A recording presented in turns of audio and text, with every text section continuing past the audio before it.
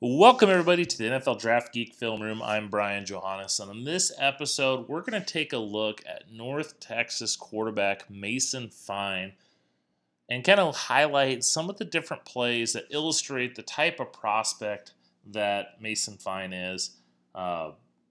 Here's a guy that has exploded the last 2 years as North Texas' program has continued to build under Seth Luttrell. And he's definitely a guy that's on the NFL radar, at least on my radar. So, as I said, I'm going to go through about 6 or 7 clips here just to kind of show what I've seen on tape to kind of highlight the type of prospect that Mason Fine is. All right, one of the big traits that I see, the biggest strength that is Mason Fine's game is his ability to throw with anticipation. He doesn't have the biggest arm. He's not going to throw the ball 60, 70 yards down the field, just throwing dimes like Patrick Mahomes. He's got, he doesn't have a weak arm, but he thrives and he understands this by, showing some anticipation and anticipating his receivers coming open to get the ball there to make these accurate throws. And we're going to see that here. He's going to throw a little hook route to his left outside receiver. And as we watch this clip, the ball, you can't really see it here, but the ball's going to come out and look at, be able to make a catch, turn up field for the run. But this is where it's going to show you here. He's going to drop back. And as he's making this throw, this ball is already he's already starting his throwing motion. This receiver is just starting to make his break. So he's able to get this ball out before the receiver even turns. He's got to slow down a little bit, but that allows him to be able to make that throw, make that catch before this defender can close in. The defender had no shot at this ball to break it up because Mason Fine had that out before the receiver was making that break. The defensive back's watching the receiver. He's got no shot. We see another example of that here. He's going to throw a little speed out to this receiver. It's 3rd and 6. They got the ball on just about the 39-yard line. So they need to get to about the 45 to get the first down. The cornerback's playing back. So as we see here, he drops back. That ball is, once again, he's starting to make this throw before this receiver. He's just starting to break down his route, his speed out. Okay, comes up. The receiver should have had the catch. But once again, as we see here, he's making this throw before the receiver is even making his break. The ball's where it needs to be. It hits him in the hands. Should have been a first down. Ended up having to punt there. Okay, one more example of this we see here. And he makes this throw. This receiver, once again, top receiver. And he's going to, before he even started sitting down on that out route, easy first down. All right, another example of his anticipation. I just got done showing, okay, he's making these throws before the receivers make their breaks. Here's another example of his anticipation skills, but in a different way. He's going to throw kind of an over-the-middle type route. And he's going to be able to kind of anticipate his receiver getting to a spot and be able to throw it in between defenders to make this completion. So it's 3rd and 11. As he sits back here, okay, he sees this window. He sees this receiver. He knows he's going to be coming across the middle. Sees this linebacker over here, and he's going to make this throw to this spot, knowing that his receiver is going to get there. Okay, nice little first down throw. Another thing that really stands out about Mason Fine is his ability to throw with some touch.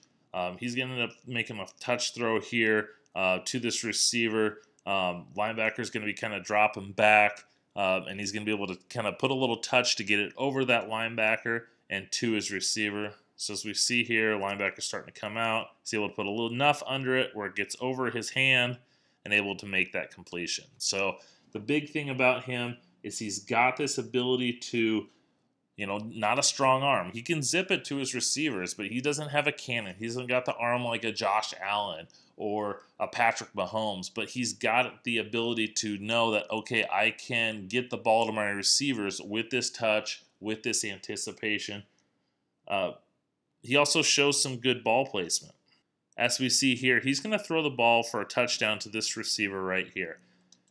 And as we see this play unfold, this receiver's going to run a double move that's going to leave the defensive back kind of, grasping for air.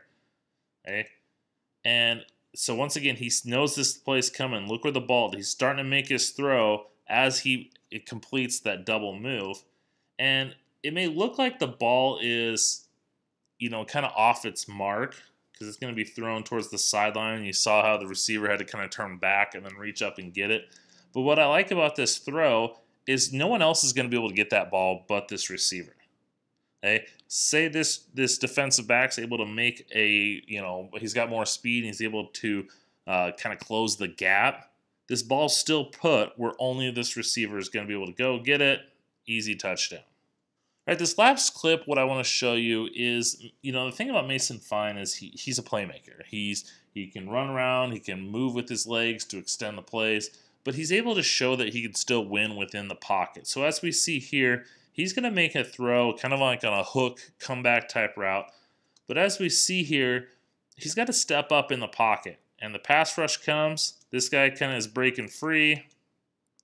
He sees it coming. He's able to slide up in the pocket, shuffle his feet, and deliver the ball down the sideline. Let me kind of show you that without clicking it. Stop.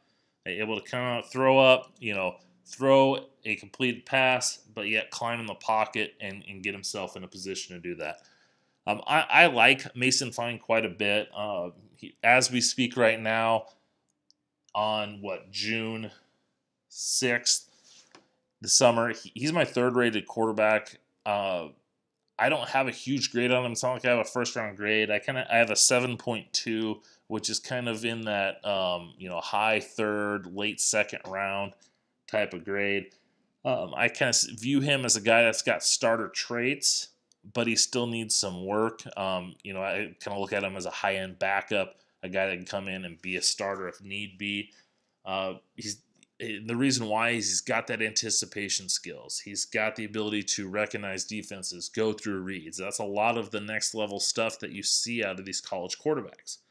The things that kind of worry me a little bit is he doesn't always have the most consistent accuracy. He can show good ball placement like I've shown you here, but too often on some of his downfield throws, it can be kind of off target, and even some of those intermediate throws too, the ball's not always where it needs to be. So that's something I'm looking at as we go forward. But he's shown a lot of growth. In 2017 season, yes, he threw for 4,052 yards and 31 touchdowns, but he also threw 15 interceptions. Last year, in 2008, his yardage went down. He only threw for 3,793 yards and 27 touchdowns, but he cut back on his interceptions, only throwing 5. So he's shown growth mentally to be able to take care of the ball, which is always a good thing. He's not got the biggest size, 5'11", 187 pounds. He reminds me of play calling a lot of Baker Mayfield. You see the number 6. You see him being a little bit shorter of a quarterback. He kind of moves around in the pocket. But he doesn't have some of those elite traits that a Baker Mayfield has. But he's already shown growth. I cannot wait to see him in 2019 to see the type of growth that he shows. Can he continue to increase his accuracy? He's thrown at 63% completion percentage over his 3-year career. Can that number get higher? Can he continue to throw a lot of passes with a low number of interceptions? And can he show a lot more consistency? So that's what I'm going to be looking at. I like him. I think he's got a lot of potential. I think he'd be a good day 2 pick as a quarterback, maybe someone you can kind of develop a little bit. But he's definitely going to be one of the most exciting quarterbacks in college football this next season. So thanks for watching. I hope you guys enjoyed this. Make sure that you subscribe to get all my videos. Make sure you follow me on Twitter at draft_Brian. Thanks for watching. I hope you guys enjoyed.